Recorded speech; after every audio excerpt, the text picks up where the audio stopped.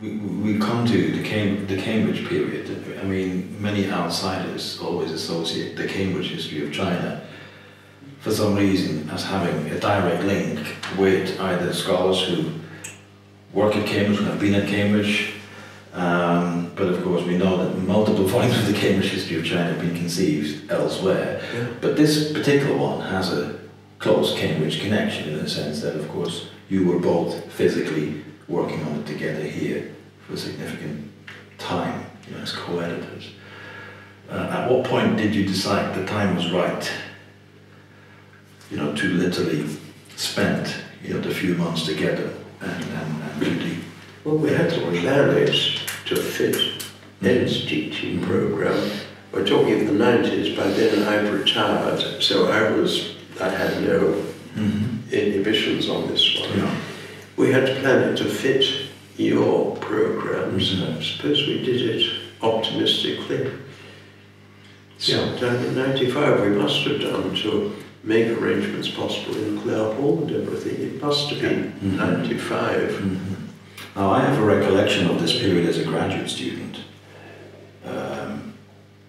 At Clare Hall, and obviously bumping into you now and then, Michael, and sometimes seeing you, and I would get some feedback, and it was usually in the form of, so what chapter, what's happening, how far are you into the process, and then you would say, we're doing Western Joe this week. Well, our time was limited, as we jolly well knew, and Clare Hall at that time had rooms in Benyon's Court, opposite Churchill College. We worked there. We were pretty well disciplined. Shelves on which write. Each chapter had its slot. Right.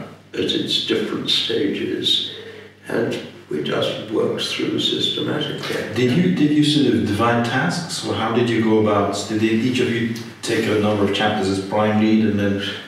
No, that's not my recollection. My recollection is we tried to work through in the order of the chapter, that the chapters were going to appear in the book, but we couldn't in all cases, because some of the chapters hadn't come in. I remember Jessica's chapter was very late in coming, and so that got pushed back, probably even into the summer. No, I think we would spend evenings preparing for the next morning, and Michael would show up at my apartment. And since I was just there for 3 months, I didn't have anything else. So they had all these bookcases, and the only thing on the bookcases was the content, these chapters that had come in. And we sat side by side, going through. Both of us would have read the material in advance. I'm not sure that we met every day. Maybe 3 days a week. My recollection was afternoons, we did our own business in the mornings, perhaps the preparatory work, and then had sessions in the afternoon. And we'd each read the chapter, made our own comments, first thing compare them. Is it a good chapter? Is it acceptable? Right. And then we would just work through it almost page by page, bringing up and seeing what the consequences would be. Okay, doesn't cover such and such here. Well, the devil's doing it. And yeah. So you haven't really preconceived of the 40 minutes one that that would need a strong editorial hand, or the intention was to let it all flower and then see what you got. In fact, I think quite the opposite. We didn't want to impose a strong editorial hand, and we wanted to get the best people in the field, and they certainly weren't going to listen to us in terms of what they should include and what they shouldn't. That's why we had the meeting at Star and Rock to to let everyone have a sense of what everyone else regarded as important. We were obliged in one or two cases to crack a whip, I do remember. And my recollection of cracking the whip is that it was always counterproductive. That it didn't result in anything. So, yeah. do you remember getting anyone to? I remember considerable changes we had to make in one chapter. Yeah. And do I name it or not? There were a couple of chapters in which we undertook changes. Yeah, in one case, I remember that the author thanked us profusely for having done so. In another case, he was quite angry. That was my own teacher, David Nivison. I remember in one case changing a phrasing that he had. He said something like, "It's like a small terrier worrying a bone," and this doesn't, this may have made sense to somebody growing up in Maine in the 1920s. It doesn't make any sense. And I changed it, and then he was very, very upset with me for having changed his English. You raised just brought out the point that, all right, the style of writing in these chapters varies enormously. David Nivison had his own style of writing, utterly different from David Keithley's. Of course, we're talking about the principal chapters in the book. There was the introductory material, which the editors had to handle. Ed did the major part of the introduction. And along the road, at that point, we realized we needed more on climate change and that sort of thing. And got David Keithley handled that for us very quickly and very successfully. Were you sort of satisfied with both the range of visual materials that you felt you could include in the way in which CUP accommodated inclusion of these materials? Yes, I think CUP was pretty good about that, particularly in the context of the Cambridge history, which has no visual materials at all. And that's one of the things that we insisted with CUP, that this was going to be kind of the Cambridge history, but not in the Cambridge history, which allowed us to do a couple of things. And most important was to incorporate the visual materials. Minor things like we changed from Wade Giles to Pinion romanization. So those changes, CUP was accommodating at the outset.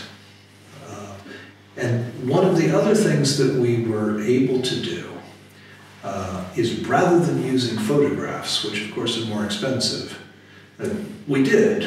And so Jessica's chapter, for instance, is chock full of photos. But we also used line drawings.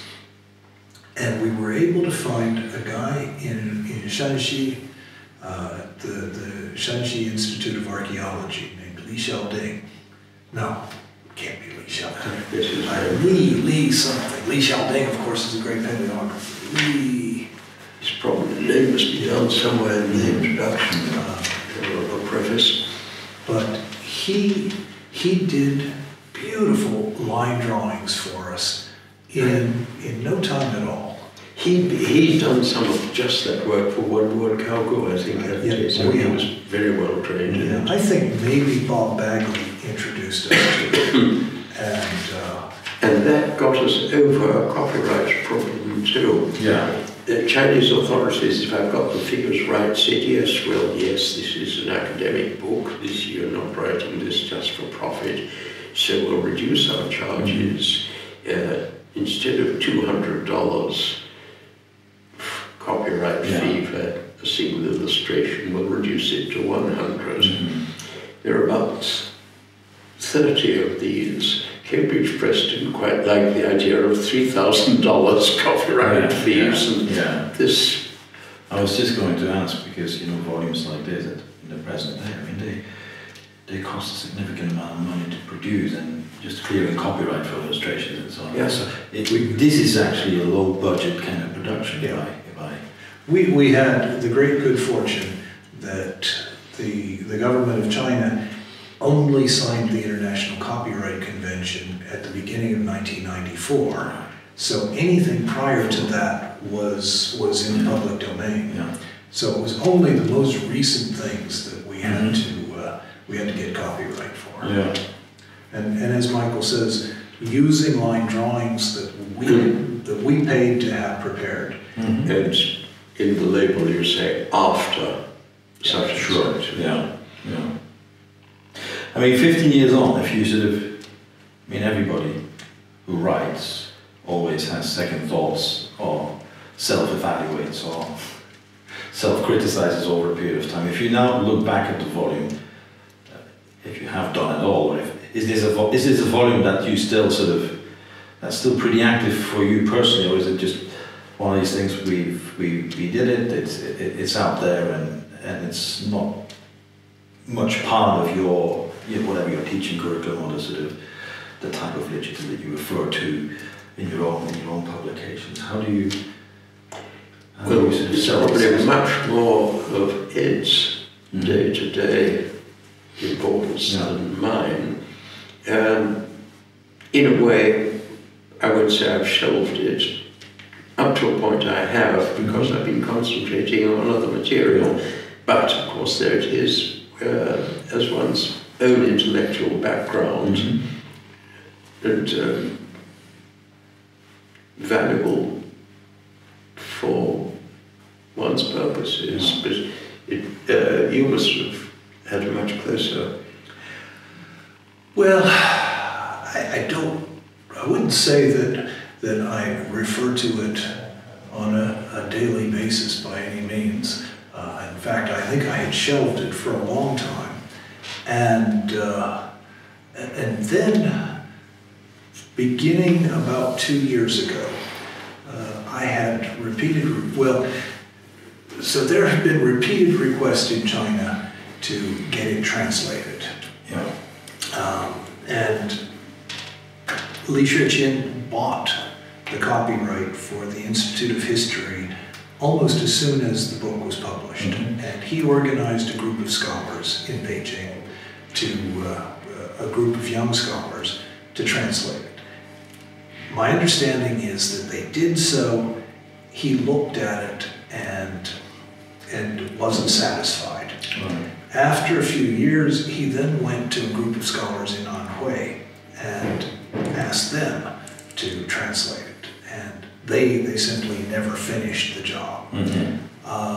In about 2006 or so, I was in Shanghai. Maybe it was a little later than 2007, 8.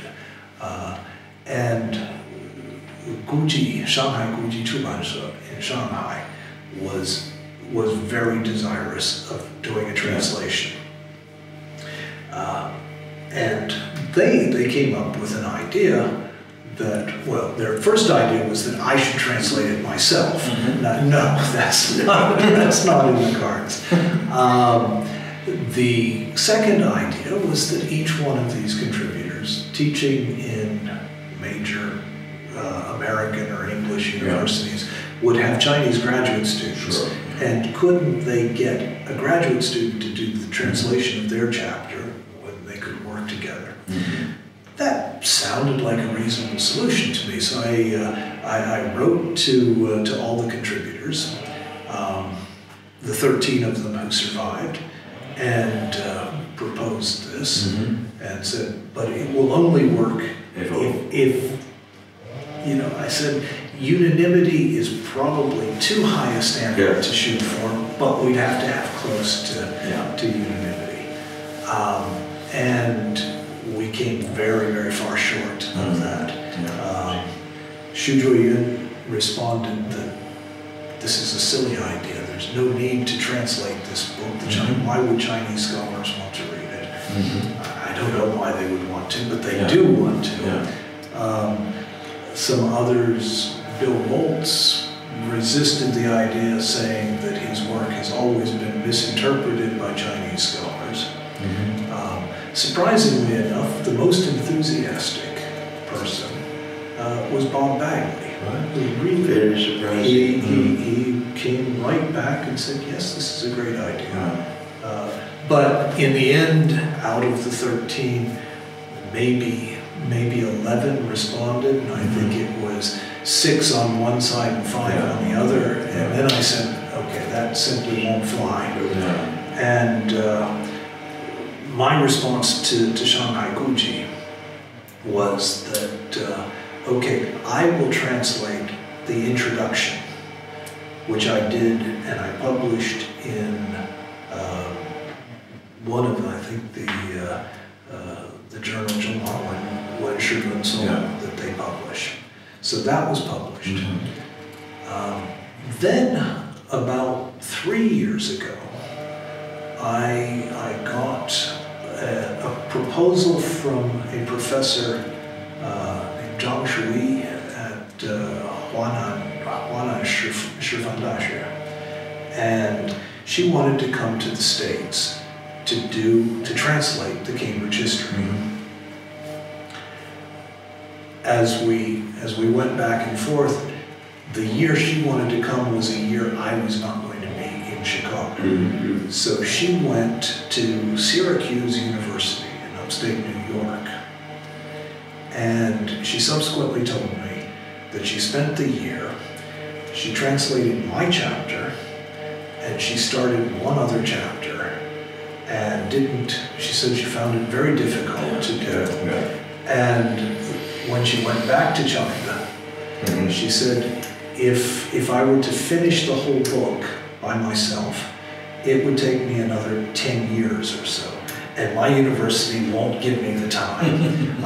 So she gave up on it. She did do my chapter, and she did a good job on it.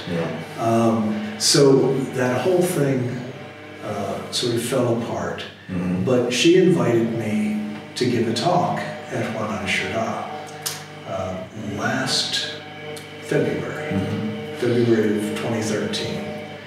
And so I did a talk entitled the Editing and Reader's Response to the Cambridge History. I see. And as these things, you're going to find, Michael, that Roll said no one's going to listen to this, but he's probably going to put it on the internet, and someone deep in the night is going to listen to it. About a week after I did my talk, I got a letter from some publisher in Beijing suggesting that I put together a volume, just a small volume, that grows out of that talk that I did. And I may well do it. I mean, going back to, I've got sort of bits of the introduction and the acknowledgements lying on my lap here, and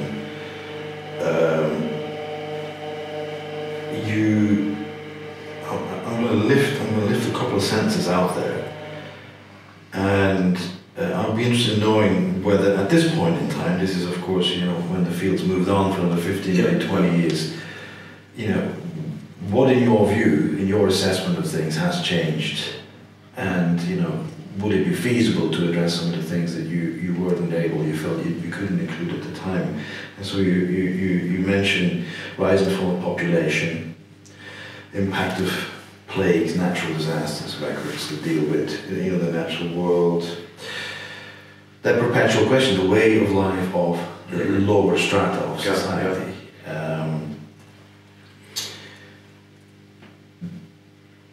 Are we any closer than we were 20 years ago to being able to make some sense out of these kind of reservations you had at the time? Would you be able? Whether we're those sorts of form a general statement, my own impression would be not very much further, because we're still engaged in particular problems and aspects, but Ed may have a different view on this one. Ed. You know, I gave a talk in Hong Kong recently, and someone asked that question. You know, is this book out of date now, or what would you change? Mm-hmm. And we always say that this field changes so quickly and so dramatically that, you know, 5 years, not to mention 15 years later, that things are going to be out of date. I don't know that anything necessarily is particularly out of date, or at least more out of date than it was when it was published. I will say that the archaeological chapters, vaunted as they are by adherents of archaeology, are not, with possible exception of Lotar's chapter, not particularly archaeological. Yeah. They deal with bronzes.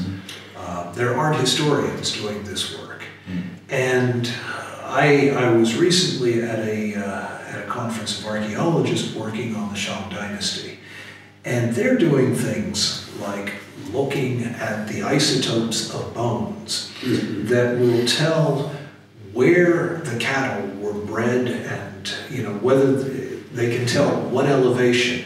So were they close to Anyang? Were they upriver? Were they downriver? Those sorts of things, and they're doing work with the bone. They've got hundreds of tons of bones, and from that they can reconstruct the population of cattle. And from reconstructing the population of cattle, they can then go on to reconstruct the population of the city of Anyang. And they're suggesting that a population of 50,000 would be reasonable for Anyang, which is a rather large city. And those sorts of questions, I don't know that they can come up with a definitive answer right now, but they're certainly asking the questions. And they didn't get asked in any of the chapters of this book. But with all right new techniques available now, Sure. and not available then. Can I come back? Question of translation. I don't think Taiwan, they've ever made a bid to translate, have they? No. Nobody. Another stance that I felt very interesting actually in your sort of, in your assessment of what you were able to do and weren't able to do at the time is you're right. For pre-imperial times, it is rare that we can individualize history in this way or put events under a microscope. In other words, we can't write about the history of personalities or people or figures in the way we can, perhaps, more for certainly for Han. I felt that was an interesting statement because, for two reasons. First of all, of course, in terms of data, it is slightly more difficult, but I was wondering at the same time, are we in a sense a victim of the way Chinese history has been written in the past, that we don't think in terms of writing as if we're writing about individuals? In other words, we don't conceive of our narrative as one that we could, put, in the words of or in the words of, even if, of course, we don't have an exact real record of a particular concrete person, but we have a persona and much material written about the classical Mediterranean world struggling with the same types of issues, is written perhaps more in terms of personal voices and therefore may have appealed a little bit more to. I was wondering whether that's something that's. I suppose if you're writing about Greek history of Greece and the Greek states, you've got much more record available for that that sort of approach we could conceive of having. In a way, we are victims of our sources, are we not? I wouldn't have thought myself there was any way of getting by this particular one. And I mean, you said you drew a distinction, said of course it's much easier to do this, much more possible to do it for Han at the very times. And I went through my mind then and thought, well, I don't know, I've been taxing myself all these years just wondering how one can get to a real personality even then. Yeah.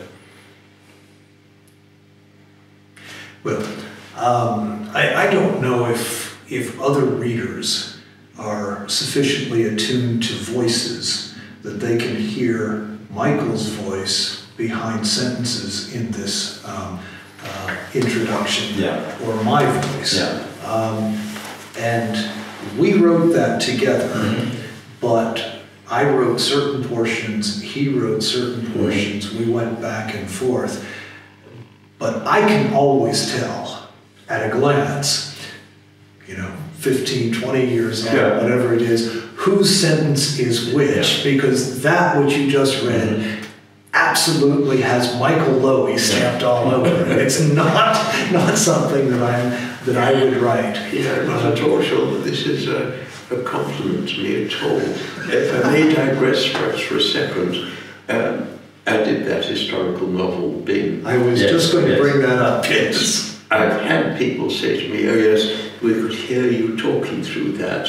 And I thought, well, that means it's a complete failure. I should not have been producing myself in it. Why is it a failure? Because I wasn't showing up people, there was too much of me in it. I don't know.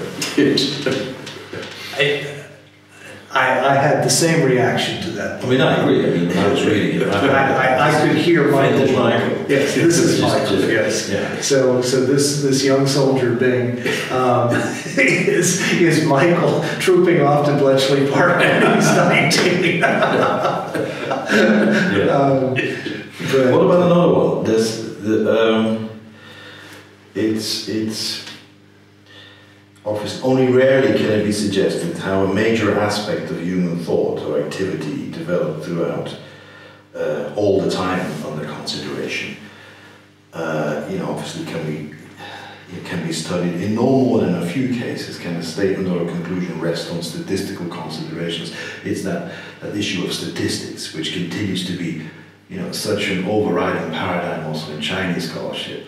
Sort of if we can get a graph, if we can get statistics running on anything, therefore things have been proven. And the use of statistics, or the abuse of statistics, or the mistrust of statistics, of course, may have been partly responsible for the reticence that scholars have had to write economic histories outside of the Chinese scholarly world. We go off on a bit of a tangent on this. I've got on my table at the moment to review a book called Witchcraft and the First Confucian Empire by Liang Tsai, who was here.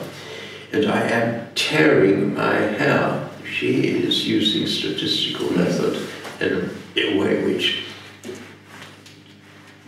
drives me up the wall, that I think is basically incorrect and useless. I've got to try and say that in polite terms. And that is for Han times. Do you know the book yourself? Yes, I do, yeah. Would you agree with me? I think I probably would be very sympathetic to that. But all right, I mean, you have got more statistics for the period she's talking about, which is 90 BC, that sort of thing.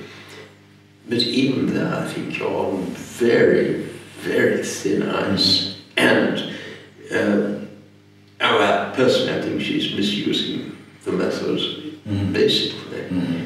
The same surely applies to pre-imperial times.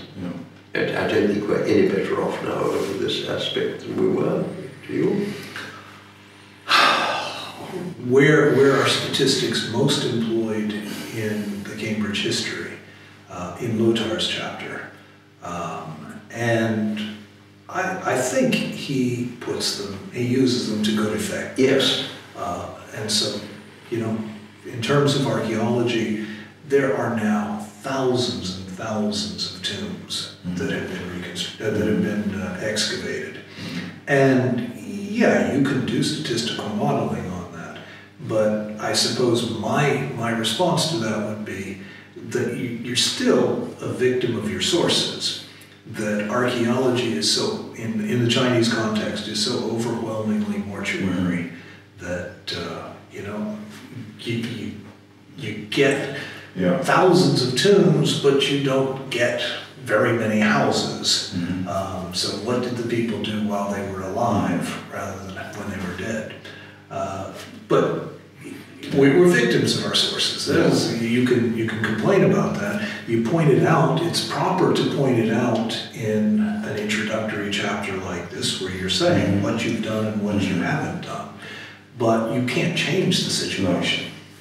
I mean, also, you already mentioned that in a sense, this volume was produced in the pre-digital age, both in terms of the way in which scholars tended to communicate with each other, but this is of course before, we have this big boom, explosion of materials and BG and notes and paleographic reflections that go onto the web immediately. And, one of the main differences perhaps between that particular period and this particular period is that there might be more of a discomfort that one is no longer able to sort of keep an overview of the enormous amount, not only the enormous amount of new materials that are being found all the time, but the enormous amount of studies, of preliminary remarks and comments that people publish left and right online now, which 20 years ago would probably not find print. And so, do you think it is feasible, in this sort of new age in which, our sources are just out there in much higher volume and at greater speed, to produce a volume like this, let's say 10, 15 years down the line? However, of course, it makes it much more difficult. The very first review of the book that was written was published in maybe the Shanghai Zaobao or something like that, by a professor at Shanghai Daxue named Xie Weiyang.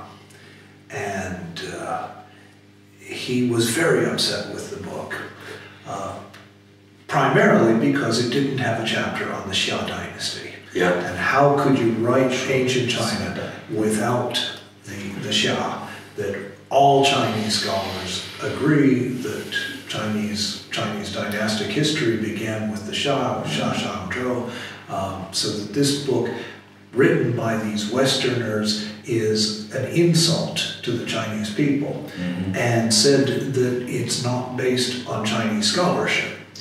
To which I say, look at the bibliography. The bibliography runs on for almost 100 pages, and probably 80% of the citations in it are to Chinese scholarship. Now, you can always add a Chinese citation in a bibliography, but I really do think that most of the chapters were based on the most up-to-date work that Chinese scholars are doing. Yeah. Is that still possible to do? I think so. Maybe Michael and I wouldn't do it now just because we've gotten older and set in our ways. But it could well be that greater effort is needed, greater time. I don't know. I also tried to organize a kind of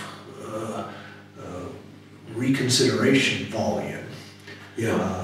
About 2 years ago, I think it was, that I wrote to the contributors and said that I would be happy to invite them to Chicago. But what I wanted to do was for each one of them to invite one younger person working in the same field. And engage in a dialogue about just that question. You know, not necessarily saying that each one of the contributors had to defend or represent the state of the scholarship 20 years ago, and the young person would come up and say what we now do today. But you know, to have a dialogue there too, there wasn't sufficient interest. There were out of the 13 living contributors, I think only 9 of them responded, and once again, maybe 5 or 6 of them said yes. Just 45 of them said no. There was no point in proceeding. So I think that, you know, so whether Michael and I are still invested in this book, and probably I much more so than Michael. Yes, yeah. Michael was just being a good trooper, trying to save Cambridge University Press's ass, you know, because it hadn't published this book, and he stepped in. It's my field,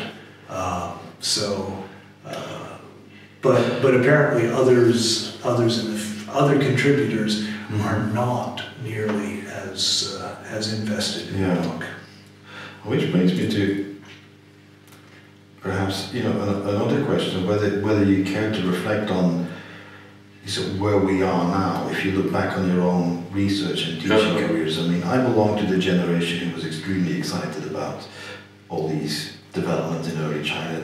My teachers were already, they were trained, you know, I mean, Loewe and these grapevines, you know, happened obviously before my days, but by the time I was a graduate student, you know, early China, I think, was really flourishing as a journal, you know, under initially your editorship and then Don Harper's editorship, and that was the sort of the focus, and there was a fairly vibrant group of PhD students and young scholars.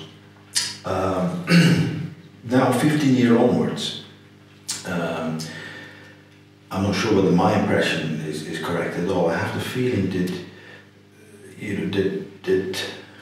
getting people to commit to PhD projects in some of these fields, which are highly time consuming, they require paleographical, linguistic skills that take a long time to acquire,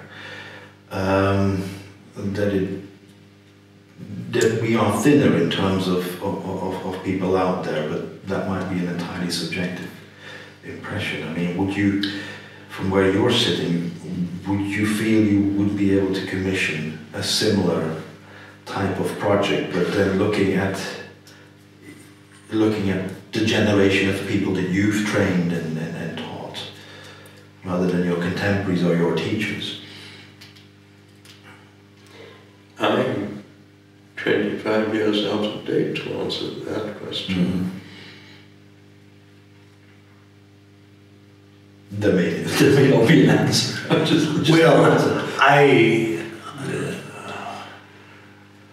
I may not be 25 years out of date. I think I have a good sense of what the state of the field is now, and frankly, I think you put your finger on it. It's to me, there's a disconnect. So we were all very energized by Loewe, okay, and I entered the field.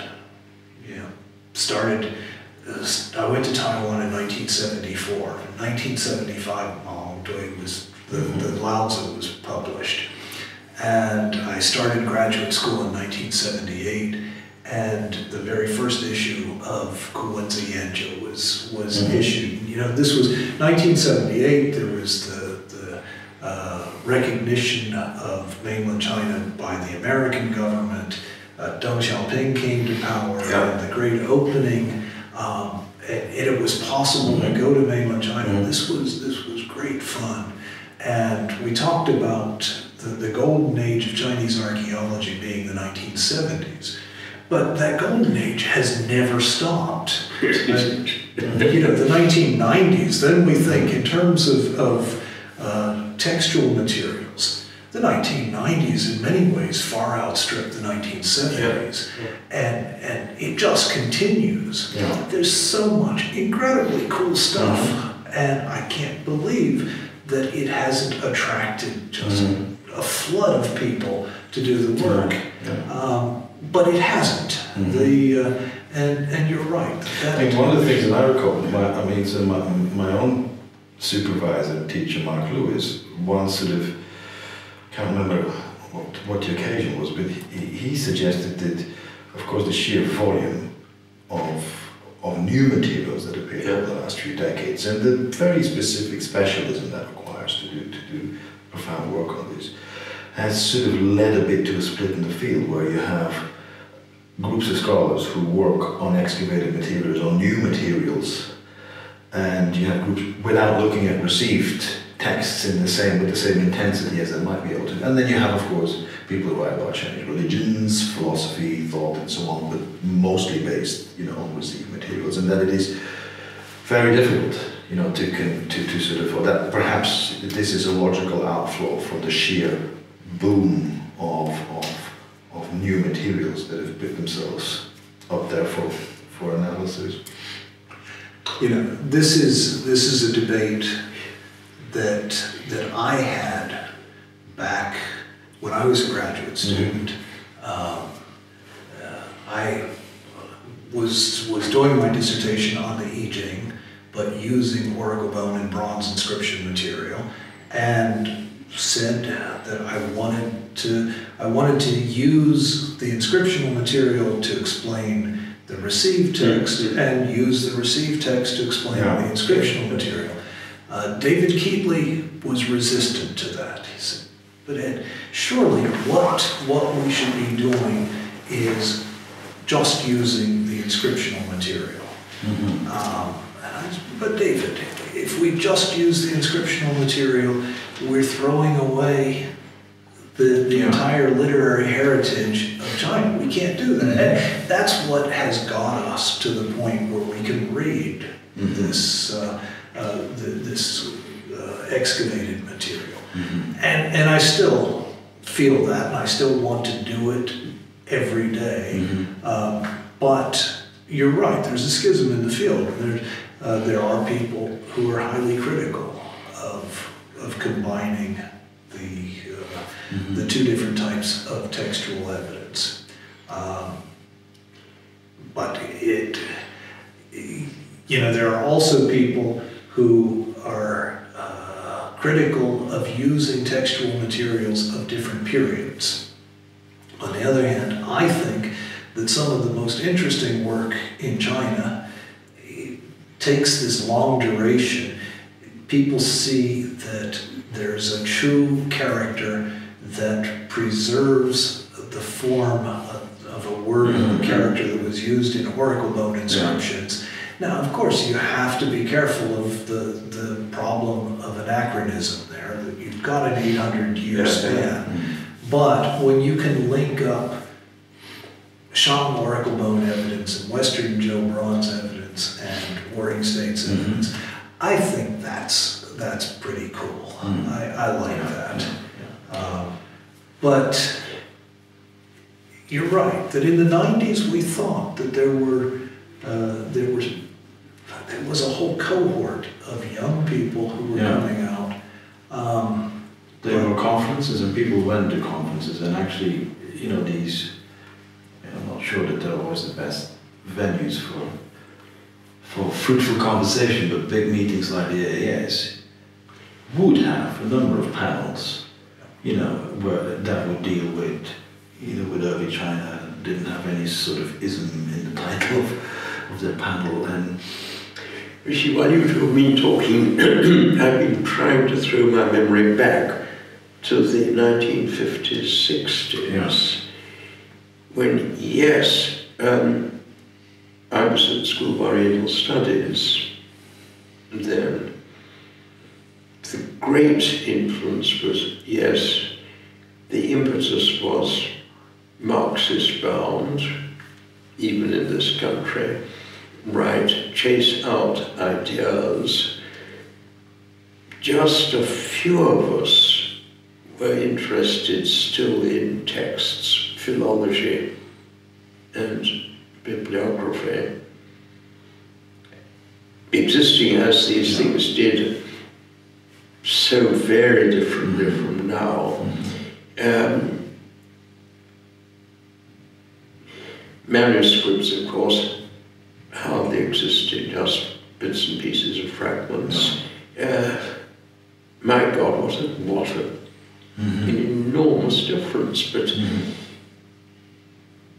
then, and it was before the age of conferences. We used to meet, as you know, here in Europe once every second year, and that was, I suppose, the one seminal conference I didn't attend, and I'm still angry with School of Oriental Studies for not inviting me. This was the one on historiography of 1956.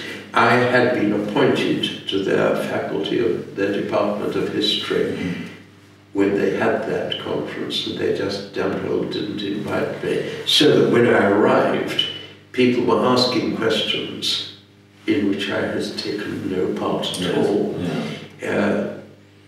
I suppose in the 50s, historiography and economic developments were the main things which were being questioned. Certain amount of attention to intellectual history in the United States rather than over here. On the European continent, philology at Leiden, Herbert Franke in Munich, looking at history in a rather new way, wasn't he? Which, I suppose in a way we were still in, I'm exaggerating if I say we were in the Culgrin Nald era, but the Culgrin period, There's something else that sort of struck me, if I, just looking back at the sort of, obviously Michael, you more than anybody else, sort of, you've made it, a conscientious choice to write about ancient China for an audience that is not necessarily a specialist audience, and to get basically ancient China out amongst the wider readership. Ed, you've done things left and right, same, and in a sense, but at an entirely different level. You could say that these Cambridge histories are both a record, a very well-informed record for scholars, but at the same time, this is an accessible text, for the intelligent reader, who may not now in today. Well, not just here in the UK, but in Europe and in certain corners of the world, where research is assessed by these absurd national bodies, and where, the parameters of what constitutes research versus, what is writing for the general audience, or what is translation versus annotation and so on. These have become more and more important in terms of assessing people's careers, so that a young scholar might not necessarily be persuaded as easily to devote a great deal of his or her time on an annotated translation of a text, or on a chapter in the volume such as this, because he or she will be told that this doesn't constitute research, that this is digesting scholarship, that this is writing narrative service and so on.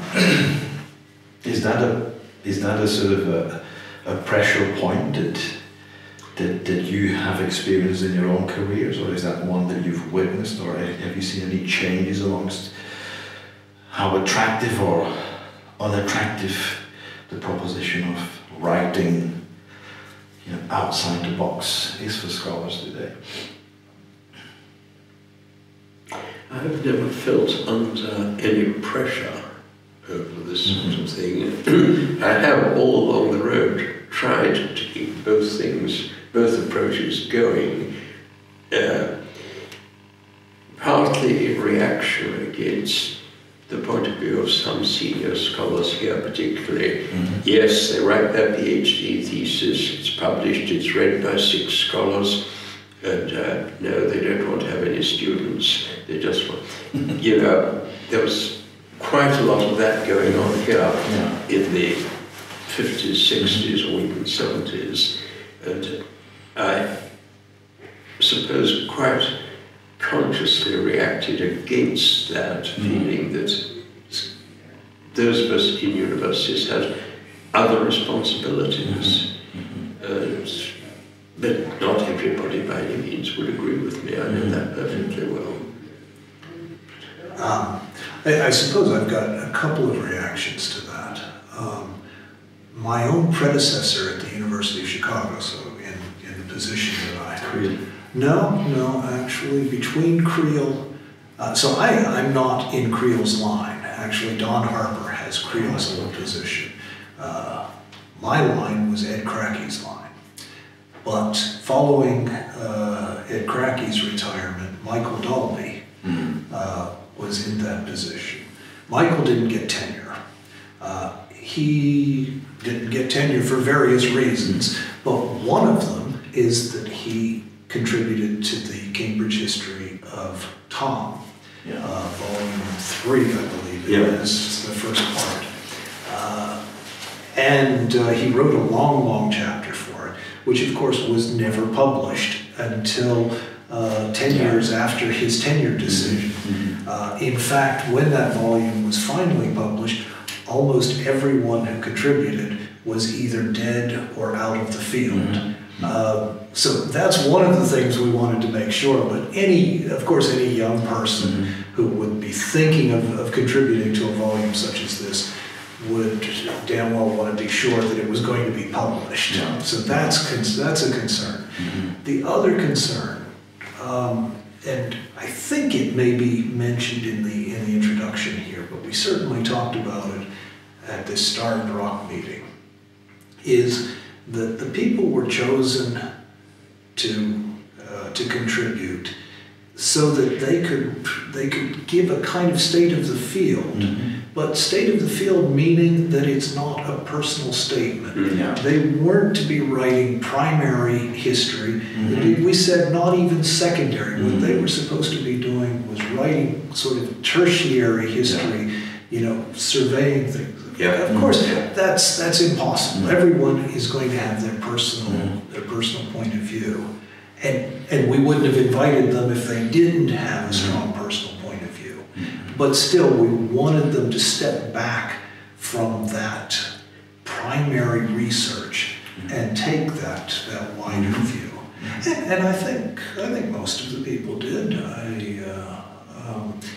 Whether this would count as scholarship or not, today I don't know.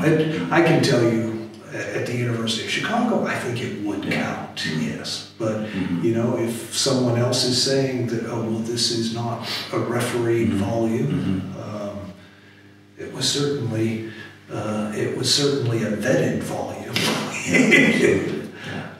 So I don't, but I think you've put your finger once again on an important problem in the field. And whether young people would regard this as something valuable, or how it figures on their CV. I mean, we've talked for quite a while. Would you do it again if you look back over that volume and the experiences? You know, and you all have your own personal experiences and time management issues and so on, but the whole process, which, I mean, essentially we're talking almost about a decade here between the first seeds being planted and then the book being out in 1999. Had you known what, you know, what was involved? I mean, let me answer it in a slightly different way. If I was invited now to produce volume, whichever it is, the Hunter Town volume in Cambridge history, I would say, sorry, I'm too old, but if I was still 60, I would certainly have said yes, I would go in for it again. It's, one learns a great deal through doing it. Yes, you come out of it feeling you've done a reasonably satisfactory job, and if only we'd done something else at the same time. No, I would undertake another venture if I was not so old, but I'm too old to do it now. Yeah, I'm too old.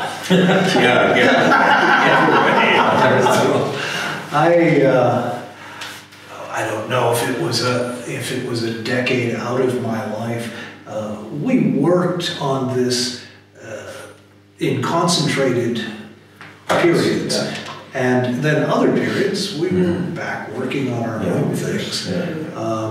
We were here for 3 months, January through March of 1996, and we didn't get it all finished, which required me to come back the summer of 1996. But it was very easy for me to do so because in February of 1996 I gave a talk here at the Needham Institute, and there was a delightful young Italian woman in the audience who